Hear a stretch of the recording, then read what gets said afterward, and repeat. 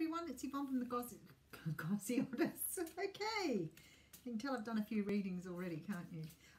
This is me in person. I've decided to do the weeklies now on my iPad. If I can get used to the whole feeling of being on camera, that would be fantastic.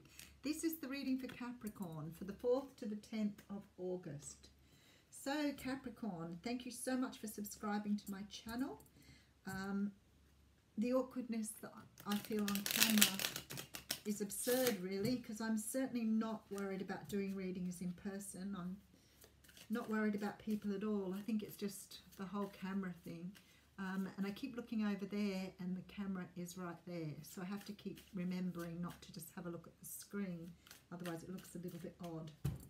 Okay, where are you up to, Capricorn? Queen of Swords coming out here. So the Queen of Swords can represent Libra, Gemini or Aquarius, or like me, you could have this in your chart. The Queen of Swords is a person who is very comfortable speaking out and speaking their truth. So it may have been that you had to speak your truth, or you will have to in the next week be honest and truthful about something here. She's very much a person who is direct, but she can also be a little cutting sometimes too. Now behind that we have the Hermit. So as a result of this truth, it might be something that you need to do to go inside to have a look at how to move forward now. This may be a time to go through transformation, a time to reconsider things or events from the past and how you want to move forward. There's a strong emotion here. There's the Tower coming in behind that. So I want to say to you here, there is a very strong feeling here that you are breaking down these bonds that have held you back, your self-beliefs, what you've been told, what you've built yourself on. Very faulty foundation here, and time to rebuild that to get to your Ten of Ducks. Your Ten of Cups is here. Look at this. You are trying to find and establish this in your life here, and yet there's still lots not known to you.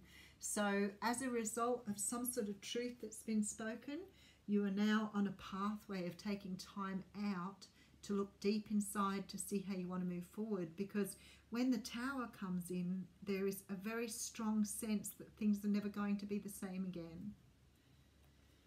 Okay, and here we go. So we're taking a leap of faith here. This is the card of the Fool. Jumping off, just going for it, really just deciding that you're going to follow your path here. And we have the Ace of Swords coming out after that. So this is about living in your truth. I feel like cheering here. This is about understanding your direction, understanding the way to go, understanding how to forge your way forward now and bring in some stability. So you've been living on an unstable foundation, I want to say. Judgment card coming in. So we're talking rebirth, rebirthing the phoenix, bringing things back. There's a butterfly on that card and I've never noticed it before. Rebirth. Seven of Wands here. So this is about standing your ground. So have some of you spoke up and stood your ground? Because I feel like you might have done. It's changing everything. Maybe you decided no to an offer of love. Maybe somebody offered you something that wasn't what you wanted. And now here, Three of Wands, looking out towards the future, waiting for your ships to come in. Waiting for someone. We have the King after the Queen again. I've seen that so much today. So very much. Queen and King of Swords in the same reading. Rebuilding yourself here. Putting the effort and energy into rebuilding yourself. And you're now here. So looking at the world very differently here with this Hanged Man. Okay, so Queen here, King here, same reading. Truth has either been spoken or will be spoken this week that may put you on a little bit of a road to rebuilding yourself here. You're rebuilding for something wonderful here. So can I say to you that you are manifesting something from your past that you could have great desire for. there's been, the universe wants you to take a leap of faith here. There's a change in this tower that requires you to rebirth yourself, to bring something back. And I feel like this is you, a different version of yourself, one that is built with clarity and truth here and brings you more stability.